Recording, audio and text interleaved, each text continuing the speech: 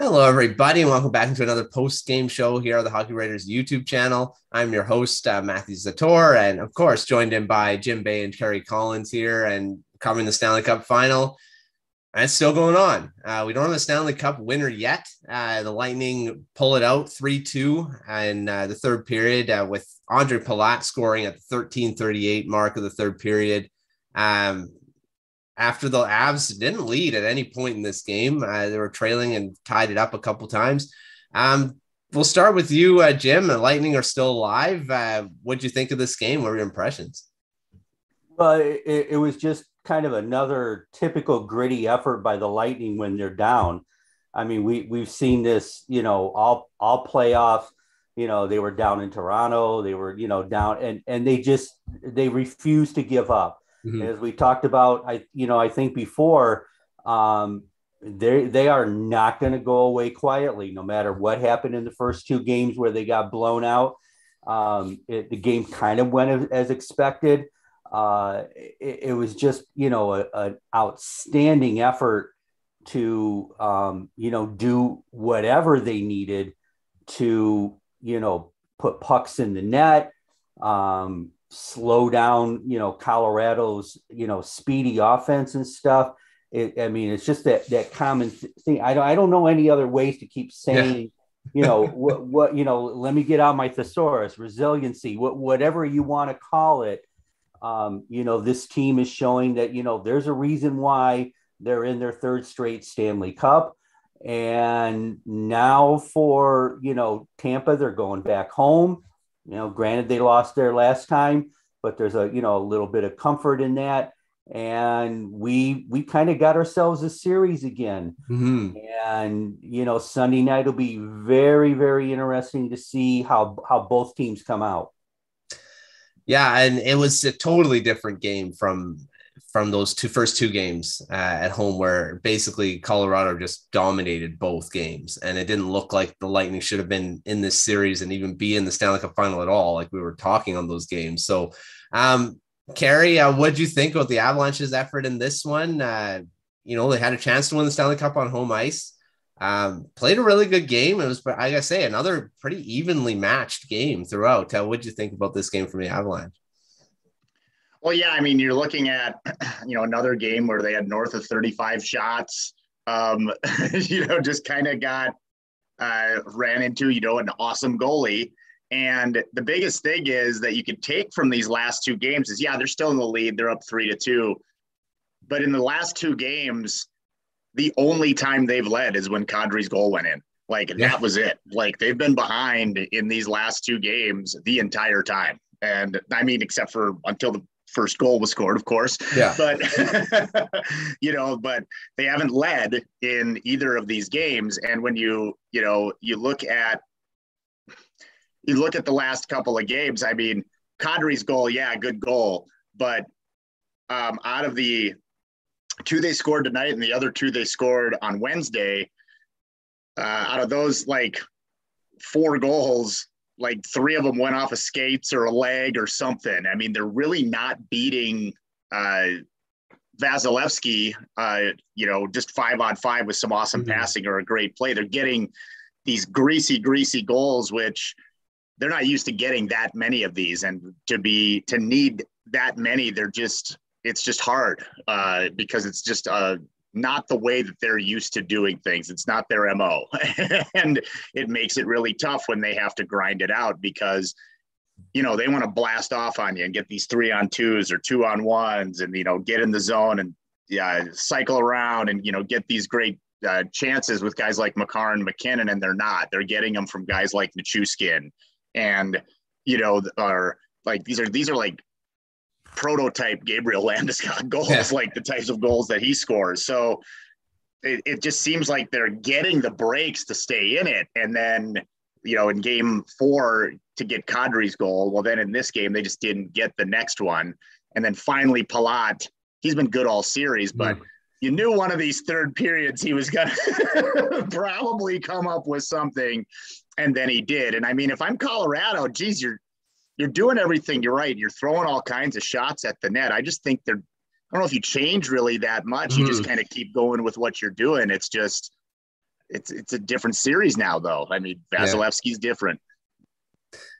Yeah, and well, there's a good note for the next talk we're going to talk about. It's the goaltending. Vasilevsky, well, obviously, has been really good throughout the series, and since game two is that 7-0 thing, but since then, he's been really good. And like I say, only goals that have been going in on him are things that have been like deflecting off guys. So, Jim Vasilevsky, I mean, he's another difference maker. They had over 30 shots. Was he, can he keep this up? I don't know, say, because again, he's going to have to be a guy that'll stop that many shots again the next two games if they want to do this three-peat. Yeah. Oh, he definitely can do it. He's shown in series before. I mean, with the two previous Stanley Cups, he played, an excellent game. Again tonight. You'd like to have seen him, not give up that first rebound that, Colorado got for the first goal. I think most of the time he can snare that, but those things are going to happen in a hockey game, and Colorado's taking advantage of it. He is facing a lot of shots, but the good thing is he can play this way as long as Tampa plays this well in front of him. Colorado's getting a lot of shots, but they're not, as Kerry alluded to, they're not kind of the typical shots that Colorado is usually, getting on them. It's kind of interesting. Like, yeah, let him shoot. As long as Vasilevsky can see the puck, he can swallow up rebounds. He's gonna stop, 35 out of 37 shots like that on a given night, or even more if he doesn't cough up rebounds. So, yes, he definitely can do that. That should be, again, Tampa Bay has a ton of confidence in him. And, at this point, we're going to wonder, are we getting in Colorado's head a little bit? Again, their two goals, as Kerry alluded to, were the grinded out kind of goals, which, is going to happen in a hockey game, but they're not sniping pucks past him. The blocker side, which gave him trouble in the Ranger series and early in the Colorado series, he seemed to have made the adjustment. It's still, overall, it's still probably his weakest area, and they're still going to be firing at it. But at least for now, he's got that controlled where it's not costing them games.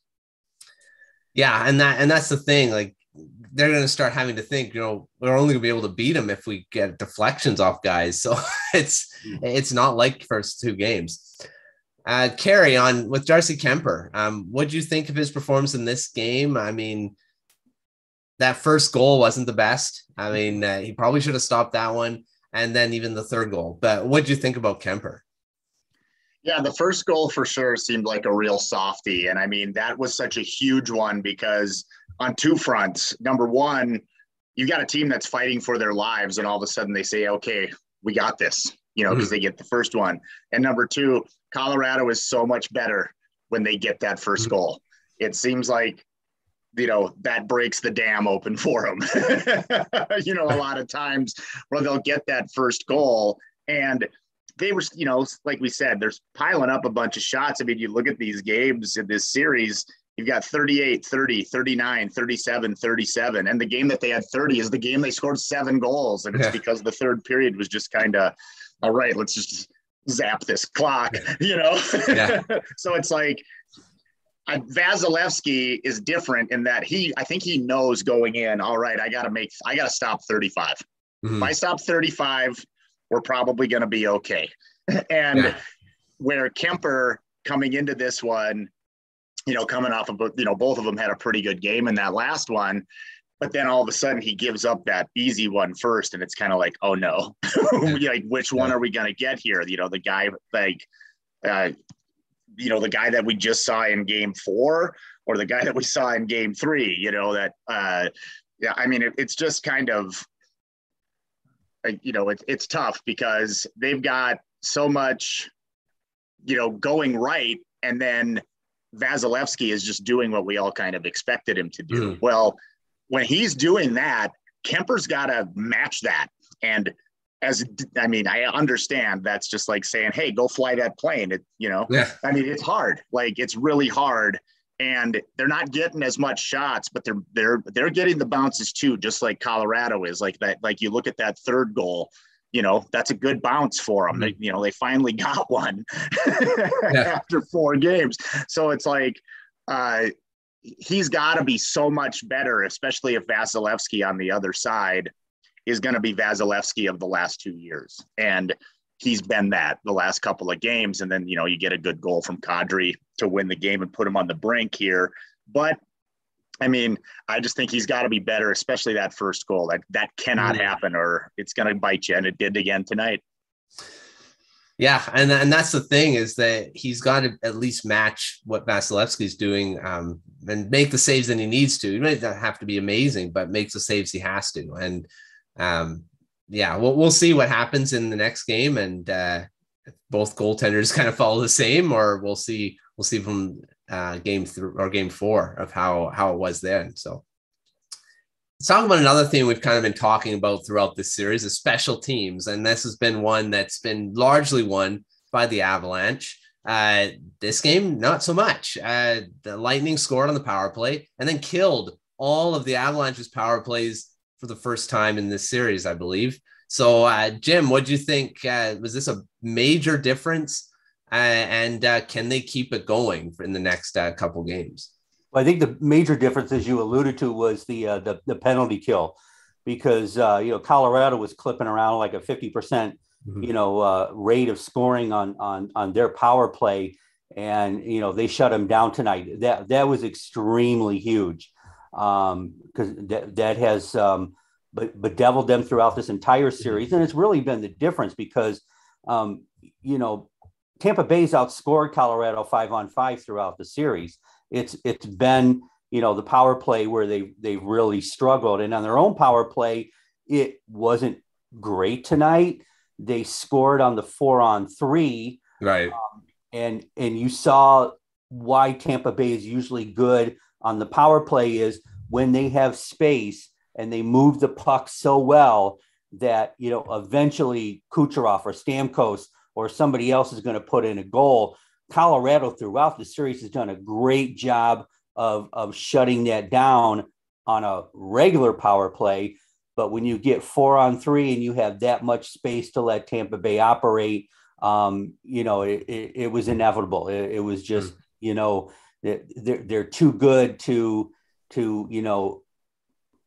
give them that much space and give them the opportunity to do what they do best. So they need to especially continue the penalty killing into, the next game or games, if it happens to go that far, because, as much as you like to say, stay out of the penalty box, look, stuff happens. We saw a handful of penalties tonight where they were just, they weren't dirty. They weren't anything really bad. You had sticks that got caught in between legs. You had a high stick because somebody was trying to, lift a stick. Stuff like that, happens in hockey. Even in the playoffs, you're not going to go through, a game where the referees aren't going to call any penalties. So that will be critical for them to, continue that effort in Sunday night's game 6.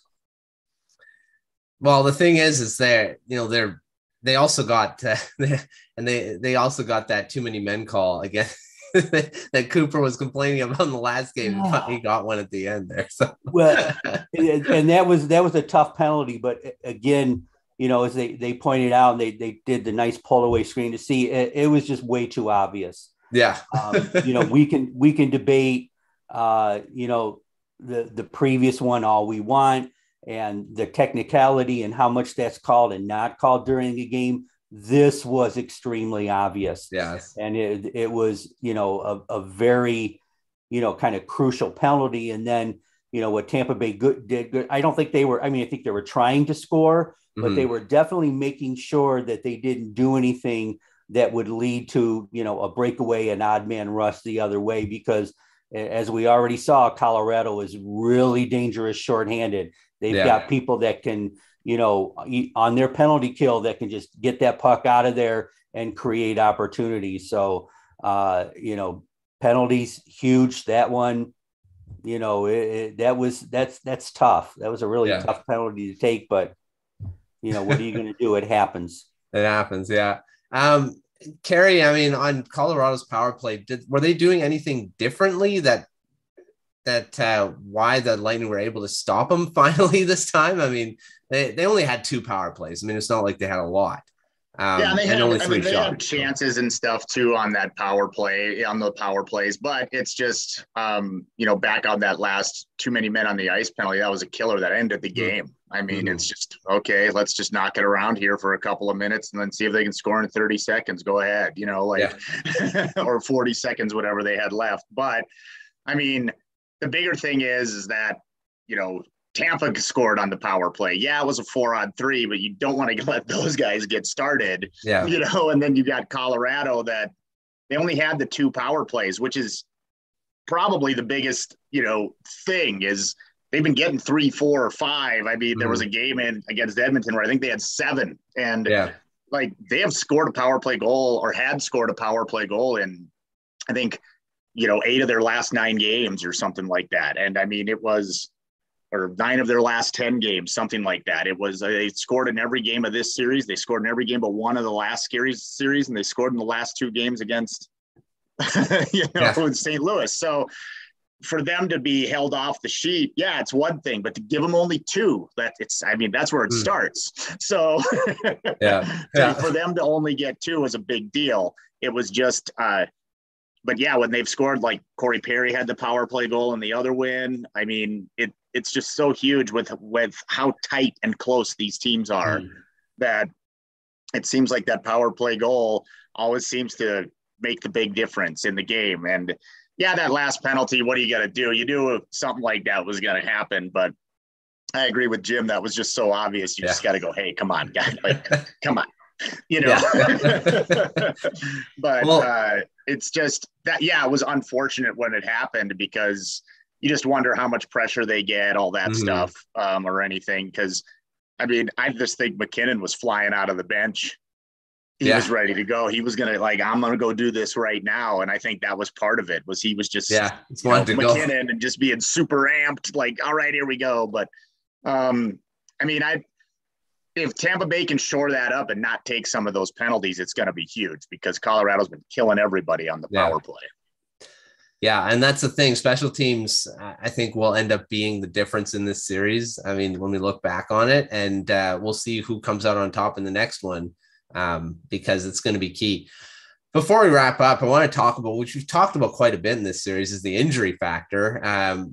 We thought Cirelli and Cernak weren't going to play in this game. Well, Cernak for sure. Cirelli may have because he did play the rest of that game. Jim, how do you feel they looked in this game, both of them? Because, I mean, obviously they're not 100%. Yeah, Cernak struggled. You could kind of tell he wasn't skating, the way and moving the way he usually does. He blocked another shot off. Yeah. I think it was foot. And, again, I gotta say it again, you gotta love hockey players. These guys are such warriors, man. And on both sides, you can go with, the Colorado guys like Kadri coming back from an injury so quickly and different things like that. Tampa Bay's beat up. Cooper has said, I think in one of his, pressers, this has definitely been the most difficult, period of time with injuries and stuff that he's had in the 3 years. And they're obviously they keep fighting through it. They're going to keep fighting through it. They just have to hope at some point they can get through 2 more games, and grind out a couple of wins, before their bodies just totally give out because, everybody's hurting this time of the year. It's tough. This is, winning 16 games to win the Stanley Cup for any team is a grind, but especially for Tampa Bay this year, they've taken a lot of injuries. They're sacrificing their body. I don't know what the block shot total was. It didn't seem like it was as much as it was in a previous game, but they're still doing it. They're still giving up their bodies. With Cirelli, again, the face-off issue. He didn't take face-offs. you can kind of tell, I think the arm, the movement affected his skate. He fell down a couple of times where you're going like, why is he falling down? But I think, if you skate and there's something wrong with your body that you can't do your regular motions with your entire body, I think sometimes that'll throw you off, especially when you have to play at such a high level as they did. So, again, we don't know exactly what it was. We heard it was a cut. So a couple days to heal up, maybe that gets better for him. But, both guys really, gutted it out as probably as best they could. Yeah. And like I said, I wasn't sure Cernak was going to play this game the way he looked in the last one. So, and again, a warrior that, again, blocking shots is just what he does. And he's been really key. And even when he's not 100%, he's still doing his job. Kerry, looking at the Avalanche side, Kadri, he played again. And then looking at Cale Makar, he had it looked like he was hobbling around a bit after that. Is that a concern? Is he hurt now or, I don't know. It's hard. I don't know. It's hard when you're like, does Superman get hurt? Sort of thing. And I think it looked like he kind of shook it off. He didn't look like he was in that much distress, I guess. But yeah, he was a little, hobbled there when they had that one icing call. And he kept shaking it out, shaking the leg and trying to, stay out there. So I don't think it was like super serious. He didn't look like he was held back, that much. Kadri, though, too, he looked a little, he was still involved and stuff. He only played, he'll have 15 minutes this time, but it's like, he had a ton of shots on goal where that was a good indication just from the standpoint of, they were kind of worried about him. He can't take faceoffs. Can he grip the stick? How hard is his shot going to be? And I think the goal made him like, hey, I can do all of this. Let's go out and try it. And he might not have been as like impactful in like the hits game and, stuff like that, the physical side. But looking here, 7 shots on goal in the game. The more comfortable he gets, the better off they are. And I just think if he sticks around and, if he can keep doing that and keeping that pressure up, it takes a load off of guys like McKinnon, that they seem like and Landeskog that they're sort of relying on in this series. And it's just the Makar thing. I'd be surprised if he didn't play, if it was anything more than just a little ding. But you're sitting there now. Both these teams, we were shocked. I was surprised that both Cirelli and Cernak played, but it's like, good luck keeping guys like that off the ice. Yes. It's just impossible at this time of year, and like Cirelli only played, it looks like about a dozen minutes. So yeah, they were laboring for sure, but it's the same thing with Draisaitl at the end of that Western Conference final. Oh, he was on one leg and he was still piling up points, but it was like he was on one leg. There's just no way they were going to keep him off the ice. So I just think it's that same situation here. And I think Makar will be fine. And Kadri looks better, too. 7 shots on goal surprised me. And he was involved in stuff again. So that's all that they can ask. Yeah. Yeah. And that's the time of the year. Everyone's playing hurt. Even the guys that look healthy, I'm sure are playing hurt. It's those bruises and everyone's just hobbling around trying to so we'll see what happens in game 6. Looking ahead to game 6, Jim, what do you think the Lightning have to do to kind of bring this back to a game 7 and winner take all?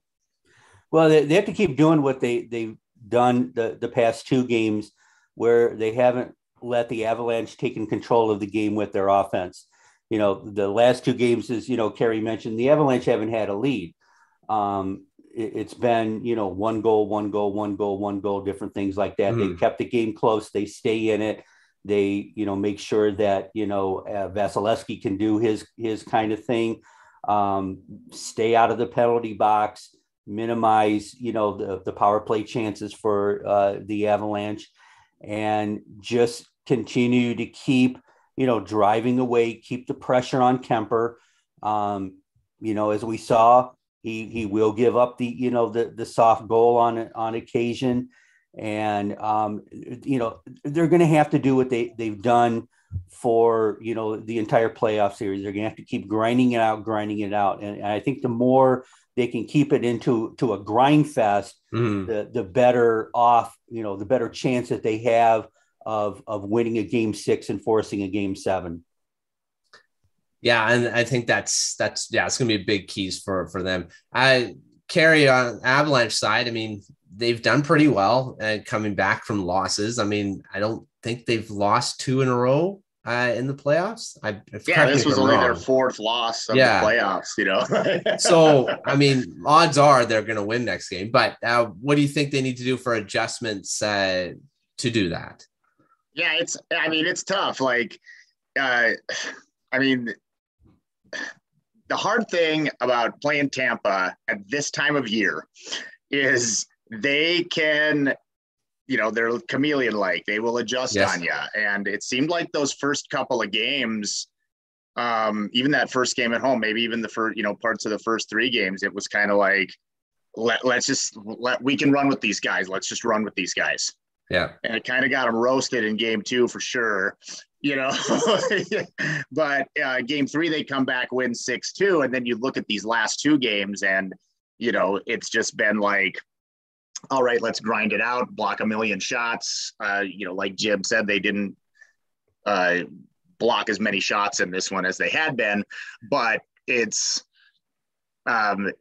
more of a tighter, like a grindier game. And I think they did, they're doing that, to try and get back into it, try and make it 2-2 going back here. But then they ended up getting this one. And you look at these last 2 games and it's just different for Colorado. I mean, but like tonight, 3-2 late goal, late penalty, and Tampa Bay, kind of gets out of Colorado to go back to Tampa. Game 4 was kind of a coin flip game. Either one of those teams could have won that game. So you look at these last 2 and they're so close and they've each traded one, but it's more of Colorado's still doing their thing. It's just Cooper and that Tampa Bay coaching staff figured out, hey, we're going to have to do this or we're just going to get run out of the rink, and in 4 games or 5 games. So it just seems like these last 2 games, they've made more of the adjustments where Colorado's gone, we're going to keep doing this. We're still getting chances. We're still getting shots. We're scoring on the power play. Now some of that stuff stopped happening. And, and Tampa's like closing the gap, it seems like, from those first 2 games in particular. And it just, what adjustments do they have to make? I don't know. That's hard to say just because of all of the things I just said. I mean, it's hard when you've got guys, you got multiple guys that get a half dozen shots on goal and you're getting almost 40 shots on goal every night. It's just, you got to find that holes in that goalie. And sometimes that'll take you a little bit. And he's a tough nut to crack, especially once he gets rolling. And it seems like he's rolling right now. Yeah. And I say a lot of people aren't really worried that after that 7-0 game, because he's known to bounce back and that's what he's done. So he's well known as being that type of goaltender. So we'll see what we're talking about again. What we're talking about after game 6, we'll be talking about a Stanley Cup win or a potential game 7. So it's going to be interesting. This series has been really good. I mean, this last 2 games have been what we expected it to be. A good, even back and forth type game. And this has been good hockey to watch. So let's hope there's more, because we don't want to end hockey yet. So we'll see. We'll see what happens in game 6. Thanks, Jim. Thanks, Kerry, for coming on the post game. We will make sure to check out thehockeywriters.com. There's that QR code on your screen right now. Again, lots of draft stuff, lots of playoff coverage, lots of free agency trades, just lots of stuff on that website right now. Check that out, and we will see you after game 6.